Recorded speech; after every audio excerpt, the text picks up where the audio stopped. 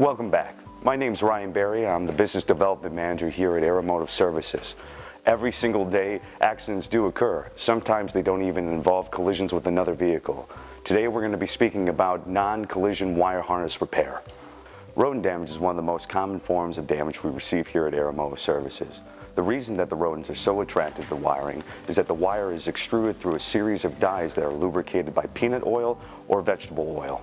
Fire damage can be devastating to a vehicle, but especially to an RV. Fire can spread not only from the ignition point, but the entirety of the vehicle.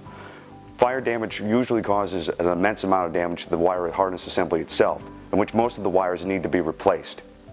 During the winter months, rock salt is used to keep the roads from being slick, but it also can wedge itself right up into your wire harness assembly. If it's not cleaned out thoroughly, it can actually lead to full-on corrosion to the wiring itself. Another way corrosion occurs is through the simple splicing of two different metals, such as aluminum and copper, during repair. Now that we've gone over these types of damages, it's now time to evaluate them. In order to evaluate them, what we need to do is to take out the entire assembly. In the assembly, there are several types of wires, including copper, aluminum, and even fiber optic. If you want to learn more about these, make sure that you stay tuned for Aeromotive's webinars that are occurring through May, June, and July of 2017. Thank you, and have a safe day.